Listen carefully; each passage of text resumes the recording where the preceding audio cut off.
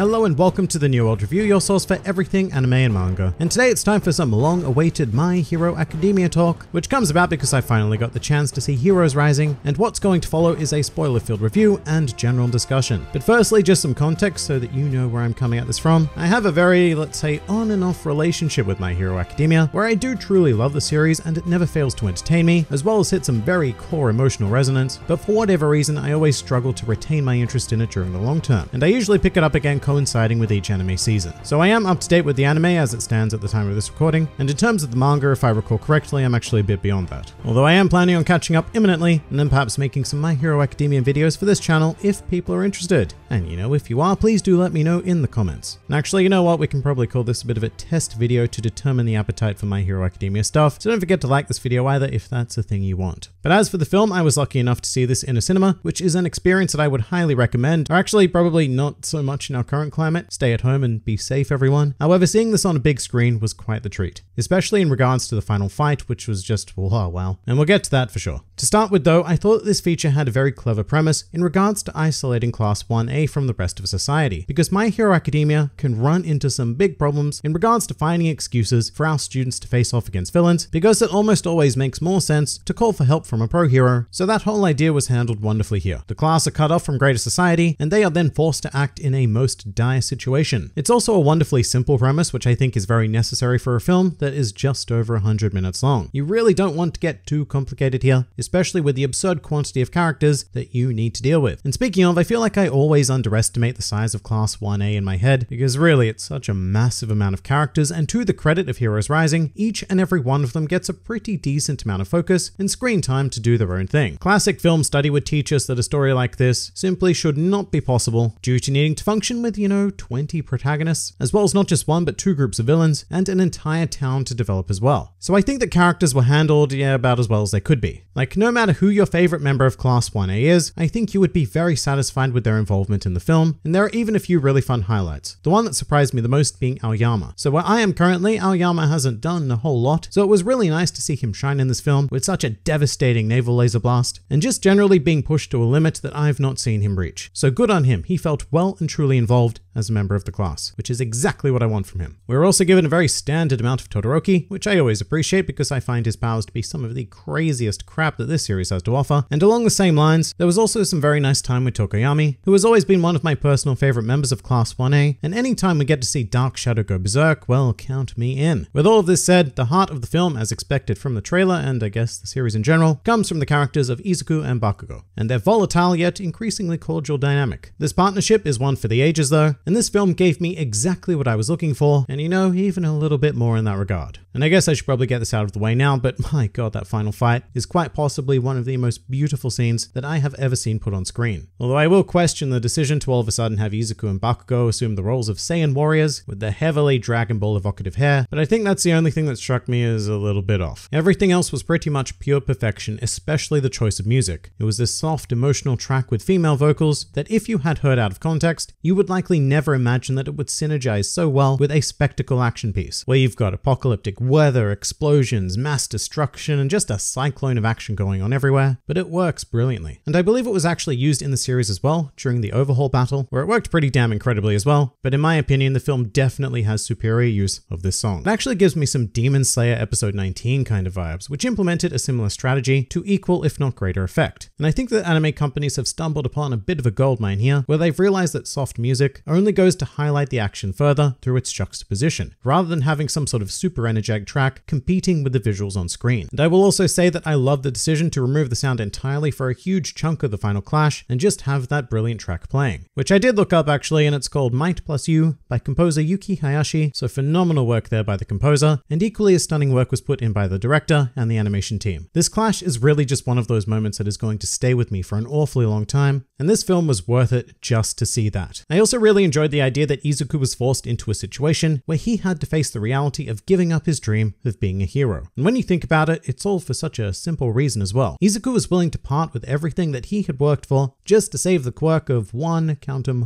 young boy. And I mean, yeah, there was obviously a greater threat at hand in 9, who would become an exceptional threat with said quirk, but still, it's classic Deku, and I love him for it. And seeing him doing that, in fact, not only that, but seeing Bakugo actually accept the quirk, for the sake of both of them invoking one for all to secure their victory was incredibly powerful stuff. It reminds me of one of the Dragon Ball movies, Fusion Reborn, you know, the one with Janemba, where Goku and Vegeta have this moment of understanding and decide to fuse together. This moment in Heroes Rising obviously surpassed that in every way, shape, and form, and it had a lot more meaning attached to it because this was Izuku relinquishing everything, which while I did feel that pretty hard, there was an undeniable voice in the back of my head saying, well, this is going to need to be fixed, and Izuku is going to need to end up with One for All again. And in my mind, the likely scenario was going to be that Bakugo would just pass the quirk back to Izuku with this salty, you know, like, damn Deku, I didn't want your stupid quirk anyway. I want to beat you on my own terms, rah, rah, rah, rah, rah. And in fact, come to think of it, I don't actually know if One for All can be passed back to a previous user. If that's been answered anywhere and I've either forgotten about it or just haven't reached it yet, then please do let me know, because I'm genuinely interested now. I guess part of me wants to believe that once you've passed it on, you can't reclaim it. Otherwise, what's to stop like rampant quirk passing? I mean, why not just pass it to 5 people in quick succession and then fight with 5 One for Alls? In any case, I'm getting way off topic here. What I was trying to get to is that my least favorite part of the film, where after the brilliantly done high stakes emotional matchup, we're left in this place where everything needs to be put back to the status quo. And I really hated the explanation of how that happened. You know, the whole Izuku still has his quirk because miracle, predecessors and stuff. And I'm not saying that it doesn't make sense, it does, because My Hero Academia pulls that kind of crap in the actual series as well, but it just feels like such a lazy way of restoring the status quo, like a true Deus Ex Machina that pops up out of nowhere and makes sure that everything is okay. I think it could have been done infinitely better, like my suggestion about Bakugo just giving it back in his own dignified way. And if there is a problem in that you can't have film continuity Bakugo remember that he used One for All, then just have it erase his memory after he gives the quirk back. If he can give it back, I'm actually assuming a lot here. In any case, my point is that it was a clumsy ending to an otherwise superbly structured conflict. And just while we're on things I didn't like, because I can be a hypercritical prick, let's talk about the villains, specifically our head honcho, 9. I really don't care for this character at all, and I think that he was probably the weakest part of the film, which is a big problem because he's very much the one who instigates all of the major action. And if I had to sum up why I didn't really care for him, I'd say it was because he was a mostly apathetic blank slate, with a quirk gimmick that we've already explored a multitude of times already in the series, being quirk theft and holding multiple quirks. And to top it all off, his design wasn't bad, but it was standard at best. It was nothing special. So there was nothing really to,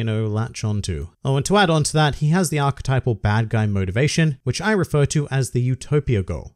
Bad guy who wants to change the world and reshape it in his own image. And some villains do this better than others, not this one though, because 9's reason for doing so was just because power and stuff. And it's just really boring. There's actually nothing that I find interesting about 9, not even the quirks he uses, because none of them get used in a particularly creative way. I mean, he fires lasers and puts up barriers and dragons, and I just don't understand how all of that can be made so boring. But hey, he accomplished it. And in general, he lacks a lot of the subtlety and thorough exploration that actual My Hero Academia villains have, which is such a key aspect of making the series interesting. A series like My Hero Academia lives and dies on its villains because heroes alone are not enough. And for the most part, My Hero Academia does a great job with figures like Stain, Shigaraki, and in fact pretty much the entire league of villains, and even guys like Gentle Criminal. 9, on the other hand, is a reject. He is a villain who serves a technical purpose, and his motivation isn't explored anywhere near enough to remember that this guy even existed the moment after I pushed the publish button for this video. His lackeys weren't too bad though, especially Chimera, who probably got the most development out of all of them, and was the only one that I ended up feeling anything for by the end of the film. And a lot of this might just be the general limits of making an anime film. There's no time to really craft a product that can in any way stand up to the actual series, but that doesn't mean that it is impossible. I feel like Heroes Rising probably could have spent a bit less time portraying action and just given a few much needed minutes to 9, because he is helming the story. And it would have made the final conflict all that more epic if we'd actually had a stake in this character as well. Still, as much as I've ranted there, this is a minor issue to me. It's an anime film. I didn't go into it expecting the villains to have incredible depth, and in the end I do have to admit that 9 served his purpose. He provided a threat that required Class 1A to come together and use everything they'd learned thus far to overcome him. And that rather simply is the appeal of Heroes Rising. We are here to see our protagonists kick some ass and continue their journeys to become professional heroes. And that's exactly what the film delivers. So as much as there were aspects that I wish could have been better, to say that I didn't get exactly what I wanted out of this film would be an outright lie. It was an incredibly fun experience, as My Hero Academia tends to be, and highly recommend it if you're a fan of the series, although I would say don't expect anything, groundbreaking. You're just going to be served more of what you already love, with a side dish of Bakugo being infused with One for All. And you know what?